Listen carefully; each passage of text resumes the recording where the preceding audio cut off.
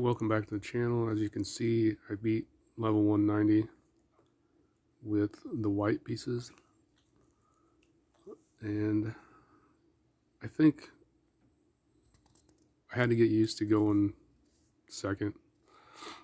In future games, I'm probably going to be switching back and forth.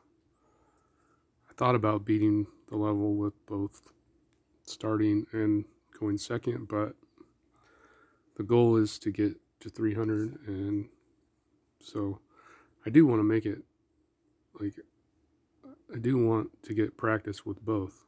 Definitely something that you want to do as a shogi player, as a chess player, as a checkers player,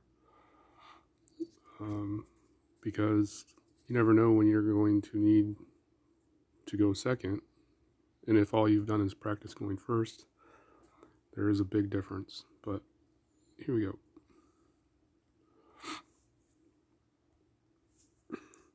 So I was able to use one of my favorite openings, which is always good. I enjoy attacking.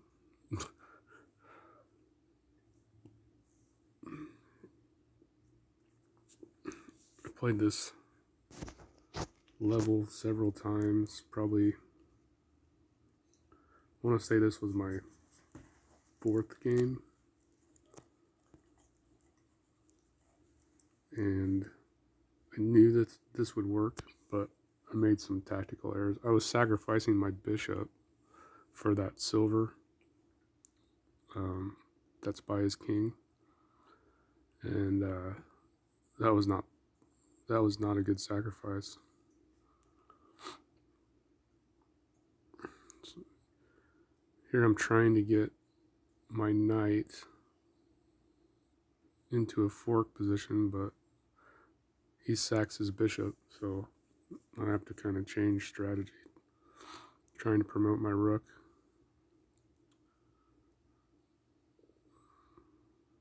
I thought I was going to be toast right there. I was able to promote this bishop, and that really helped. I put that pawn there so he would bring his gold out so I could get that silver.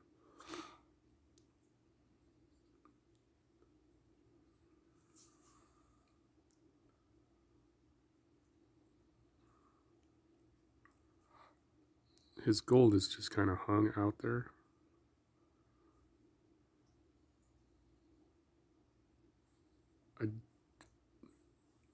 I didn't think he would go for this, but he just gives me the rook.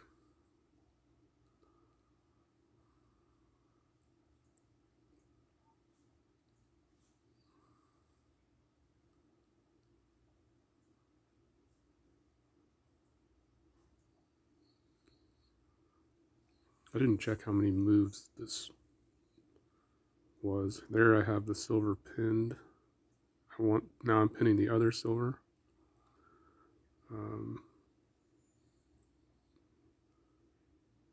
His bishop right there was attacking that rook, but I sacked the rook. Still have his silver pinned. Go around the rook. I was tempted to not take that lance, but I had a knight, so I was able to protect that pawn that's in front of his bishop. Here he's trying to avoid what's about to happen. Sacked a lance.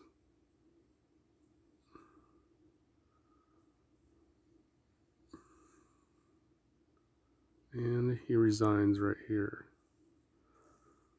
So, as you can see, very interesting game.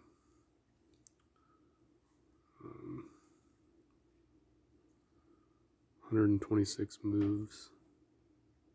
If you want to learn Shogi notation, Shogi 2 has this